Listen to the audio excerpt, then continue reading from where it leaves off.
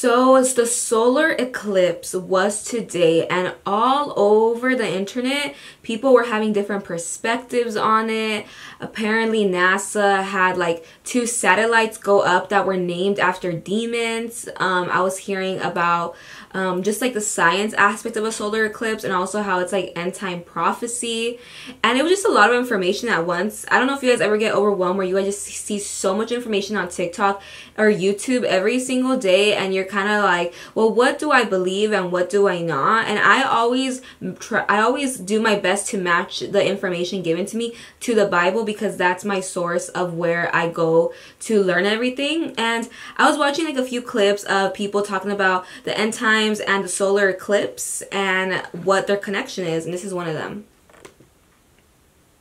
Happening next month could fulfill a 2,000-year-old. This solar eclipse happening next month could fulfill a 2,000-year-old Bible prophecy. On April 8th, a once-in-a-lifetime solar eclipse is going to plunge certain parts of America into total darkness during the middle of the day. The shocking part is this eclipse is going to be passing through 8 towns called Nineveh, which is the city recorded in the Bible where the prophet Jonah warned them about the wrath of God to come. This will also be taking place under the constellation Cetus, which means the whale. As many of you know, the prophet Jonah was swallowed by a whale before being spit onto the shore to go preach repentance to Nineveh. Jesus says in Matthew 16:4, "A wicked and adulterous generation seeks after a sign, and no sign shall be given to it except the sign of the prophet Jonah." Ancient history also shows that right before Nineveh repented in the Bible story of Jonah, there was a total solar eclipse called the Beer-Sigel eclipse, which was one of the astronomical phenomena that caused an entire pagan city to repent from their pagan practices and turn back to the true God Yahweh. This solar eclipse was also engraved in ancient Assyrian archaeological findings, further verifying that an astronomical event took place during this time. America has abandoned God and fully embraced perverse secular values, and this eclipse very well may be a sign from the heavens that the doors for repentance are closing. This solar So there was a lot of information in that one video, and this is a verse that when I was watching this, I thought of it. Well, actually, he mentioned it. It's Matthew 16:4, and this is what Jesus said: "An evil and adulterous generation seeks for a sign, but no sign will be given to it except the sign of Jonah.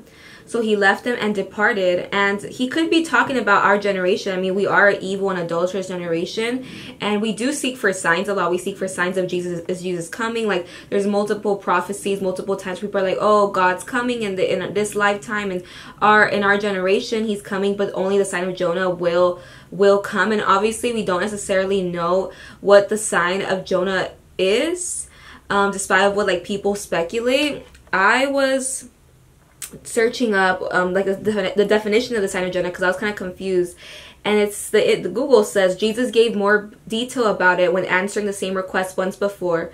"For just as Jonah was 3 days and 3 nights in the belly of the great fish, so will the Son of Man be 3 days and 3 nights in the heart of the earth." So I didn't understand necessarily what Jesus meant that He would be in the heart of the earth. And it could mean of like the time when He came and He was crucified and He rose like 3 days, and He was in the heart of the earth during that time, and He rose. So this could have already been fulfilled. It truly is a mystery. It says the sign Jesus refers to is not mysterious sign of Jonah in the whale's belly, but the sign of repentance, which Jonah preached to the people, and which the Queen of the South with all her finery accepted. They listen to the word of God. This is a new sign of Jesus. So this could be something that God is using this eclipse, because He uses His creation for us to come back to Him, for us to, for this generation to turn to from their wicked ways and to come to Him, the way that happened in the time of Jonah, where he went to go preach to Nineveh and people came back to him. And so that could be a reason why this eclipse is happening. And I feel like this could be a warning for a lot of people, and a way not to put fear into someone, because we don't want to ever put fear, but there is a fear of God, which is the beginning of wisdom. And if people start seeing that this could be a sign of God coming back, they will turn to Him through the solar eclipse. in the Bible, it says in the last days, God says, I will pour out my spirit on all people. And when we look now, we see that there's so many people who weren't Christian, who didn't know God, coming to know God, like Big Nick, and then Gideon. You know, there's so many examples. I feel like I've seen more youth come back to God in this day and age more than ever, and it's been amazing. But I feel like obviously it's April 8th and nothing's happened. I feel like I see so many videos on like prophecy, and sometimes we have to be careful of like who we listen to, and we have to make sure it applies to the Bible. This is also another one of like that I watched that helped me realize that I should not be fearful of the end times. World ending on April 8th as the total solar eclipse passes through the United States and yes, hits a couple of towns named Nineveh. Here's a couple things to consider. Why does the hyper-charismatic church group, and trust me, I'm pretty charismatic when it comes to things. I believe in prophecy, tongues, I believe in signs and wonders. But why does this camp truly believe that the global church movement centers and surrounds itself specifically in the United States? Did you know that total solar eclipses happen every 18 months? No, it's not always in the United States, but that should be something that rings a bell.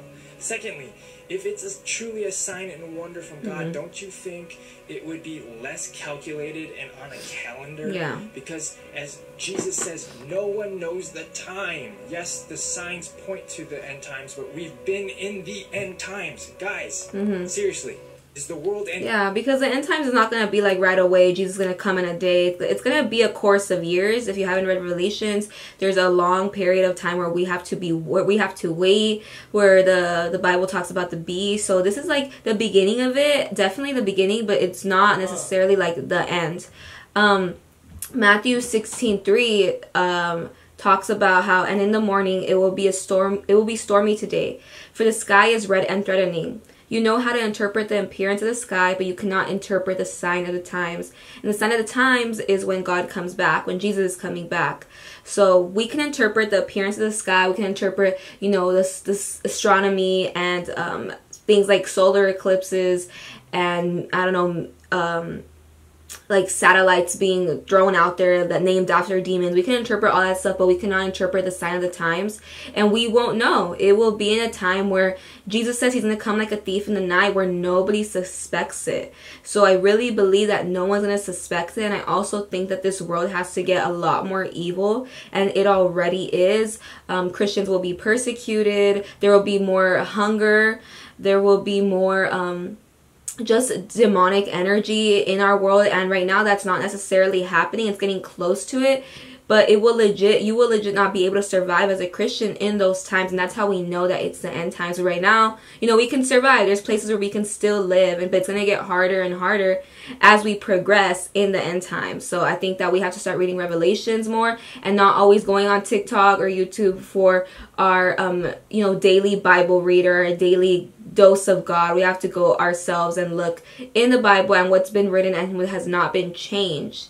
But yeah, I thought the solar eclipse was a really like cool experience. I didn't really get to experience it much because I'm in LA, but I know in other parts, like for example, I know that in Guatemala, where my mom is from, that it was all dark and that they did experience that.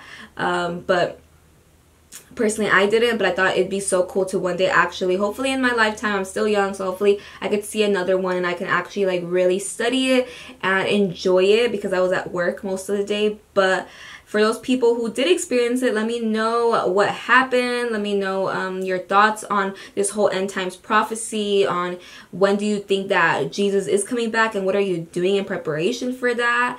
Are you serving him? And you know, we have to be watchful. Like, we have to be watchmen always, making sure that we are in good standing with the Lord, because we don't know when he's going to come. And when he does come, what is God going to catch you doing? What is he going to catch you acting like? Are you godly or are you not? You know, you're either one or the other. You know, you can't pick and choose in the Bible or be lukewarm, because God will spit you out. So I think this is a good way to remember that. And yeah, I really just thought this was a great event, and let me know your thoughts. Don't forget to like, subscribe, and I'm out.